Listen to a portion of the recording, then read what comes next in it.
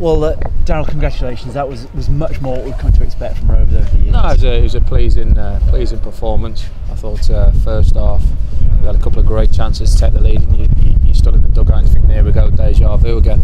But no, the boys' commitment and the desire has been there, but we've been lacking that little bit of quality in the final third at times, certainly over the last few months. So it's pleasing that we was a bit more clinical today, but it could even be more clinical at times. But no, pleased with the effort. Yeah, obviously that first goal was vitally important, and while it wasn't the strikers who scored it, they worked well to set it up for Ollie. No, listen, my front two's work very hard. I don't care who scores the goals as long as we're scoring goals. That's always been my motto, to be honest with you. Obviously strikers getting confidence from scoring goals, but as long as you're scoring as a team and you're winning games, that's what it's all about.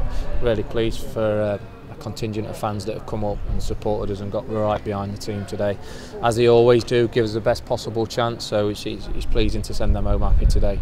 500 on the back of the results you've been getting. Yeah, listen, I can't speak highly enough of our fans. I think they know the score. They're an honest set of fans. I think they know where we're at the minute. We're trying to grind out results. We're looking pretty solid as a team defensively. It's another clean sheet to take the positives. That's wipes the goal difference out as well. So positives to take from the game, but certainly no carried away from me. I think the league, should I say, is very competitive. I think you've seen that in all the games. We've lost games by the odd goal. Hopefully that gives the boys a bit more confidence and a belief, and we'll try and enjoy the next couple of cup games and then back to the men. What's your emotion? Is there a small sense of relief playing well without the results? Another 7 days in the job, innit, when a game of football. So it's just,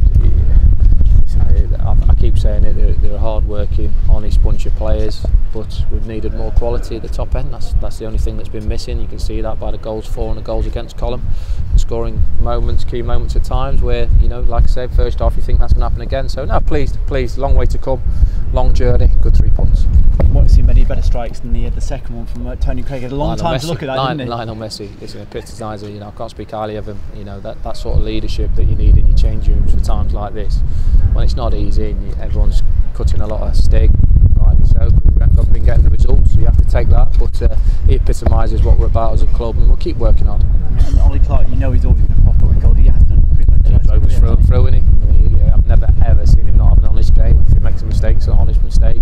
He's one of those that loves the club. The players have been hurting. They care. I know they do.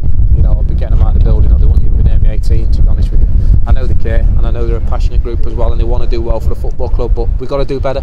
So we're not getting carried away. We still need a lot more. We still need to keep working hard to get more results like this. And you mentioned the defensive record. 7 clean sheets in 12 for you in the last 12 matches. That's pretty impressive. Well, listen, it's a day today where it all came together, isn't it? We finished our chances. We've got 3 goals and we kept a clean sheet. So it's an enjoyable day for that, but not getting carried away. Yeah, and a couple of cup matches now, so nice to have that as a nice taste. Listen, you want to get a momentum in the league. We need to get some momentum in the league. We know we're not.